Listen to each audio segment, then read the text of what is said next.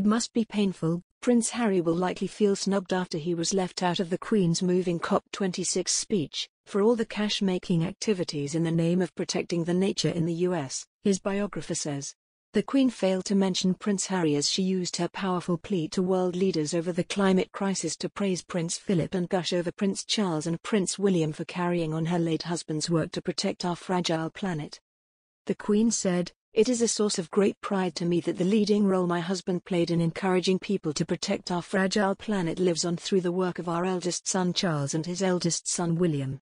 I could not be more proud of them."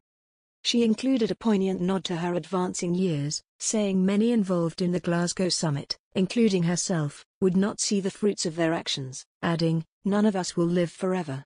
But she stressed, "We are doing this not for ourselves but for our children and our children's children, and those who will follow in their footsteps." And Angela Levin, who spent a year accompanying Harry on his royal duties, said the royal can't have it both ways. "I imagine he could well feel snubbed," she said. "I think he's very sensitive now about his family, and I think he's between a rock and a hard place, but he's on a one-way road. He was very close to his father and his brother, but is so rude about them now, and he may well feel that he's missing out. He's missed out on this climate change discussion, which he's trying to work for as well. But you can't have it both ways. You can't be independent but part of it." Snubbed.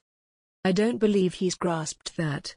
Her Majesty pre-recorded a speech for world leaders after doctors ordered her to rest for a fortnight.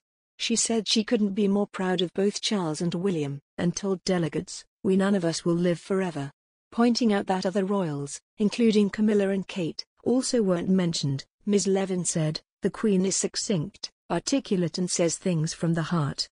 I couldn't see why Harry would be mentioned. He isn't a member of the royal family now. He's doing his own thing. I wouldn't think he should be included. He's stepped down from being a working royal. What he does is for himself and Meghan. He doesn't deserve to be mentioned." Harry and Meghan have faced criticism for promoting green living, while themselves traveling around on a private jet.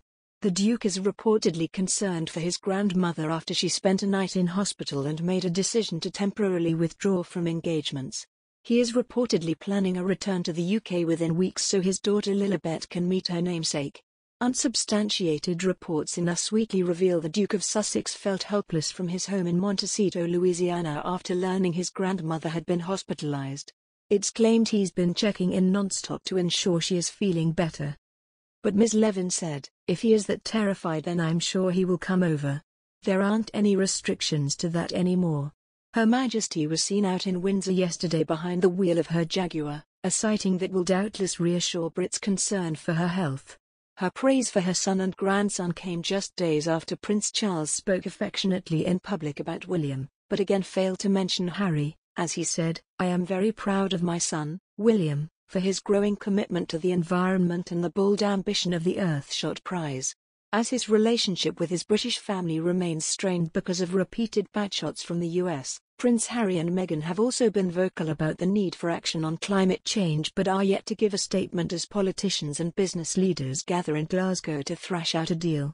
The couple have also been branded hypocrites for their use of private jets as well as their recent decision to publicly and financially back an ethical Wall Street fund that invests in oil and gas.